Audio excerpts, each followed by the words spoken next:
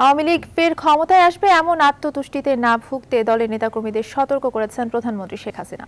তিনি বলেন, আত্মতুষ্টিতে ভুগলেই পতন অবধারিত। রোহিঙ্গা সংকটে দূরদর্শিতার পরিচয় নিয়ে নিউ ইয়র্কে 2টি পুরস্কার সহ জাতিসংঘে দেশের ভাবমূর্তি উজ্জ্বল করায় গণভবনে দেওয়া সংবর্ধনায় দেশে ফিরে নিজের তাৎক্ষণিক প্রতিক্রিয়া জানান প্রধানমন্ত্রী। আরও জানাচ্ছেন তানজির মেহেদী।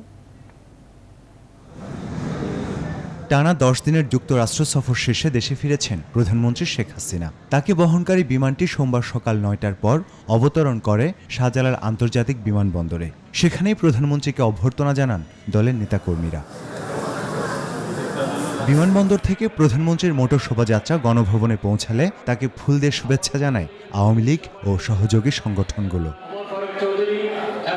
যুক্তরাষ্ট্র সফর সফল হয়েছে জানিয়ে সরকার প্রধান বলেন, বিভিন্ন দেশের সরকার ও রাষ্ট্রপ্রধানরা যে সম্মান দিয়েছেন তা তার নিজের নয়, বরং দেশের সম্মান। কথা বলেন একাদশ সংসদ নির্বাচন নিয়ে।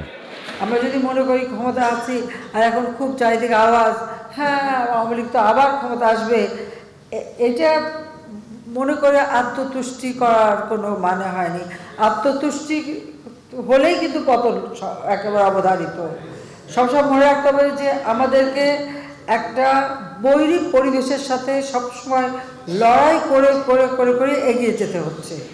প্রধানমন্ত্রী বলেন, টানা 2 মেয়াদে ক্ষমতায় থেকে দক্ষতার সঙ্গে রাষ্ট্র পরিচালনার কারণেই আর্থসামাজিকভাবে অনেক এগিয়ে গেছে দেশ। একটা শ্রেণী গড়ে উঠেছে যে শ্রেণীটা সবসময় মনে করে যে তারা জানে যে তারা ভোটের রাজনীতি পারবে না, তারা জানে যে তারা দল করতে পারে না, তারা মাঠে যেতে পারে না, কিন্তু ক্ষমতার লোভ তাদের। এই ক্ষমতার লোভে তারা ওই 71-এর পরাজিত শক্তির সাথেই হাত মিলায়, খুনিদের সাথে, ঘাতকদের সাথে হাত মিলায়, এবং তারা কিন্তু সারাক্ষণ আমাদের বিরুদ্ধে লেগেই। রোহিঙ্গা সংকট মোকাবিলায় অসামান্য নেতৃত্বের জন্য পাওয়া স্বীকৃতি দেশের মানুষের প্রতি উৎসর্গ করেন শেখ হাসিনা। এ সময় 72তম জন্মদিন উপলক্ষে প্রধানমন্ত্রীকে আবারও ফুলেল শুভেচ্ছা জানান আওয়ামী লীগের নেতারা। তানজির মেহেদী, নিউজ 24, ঢাকা।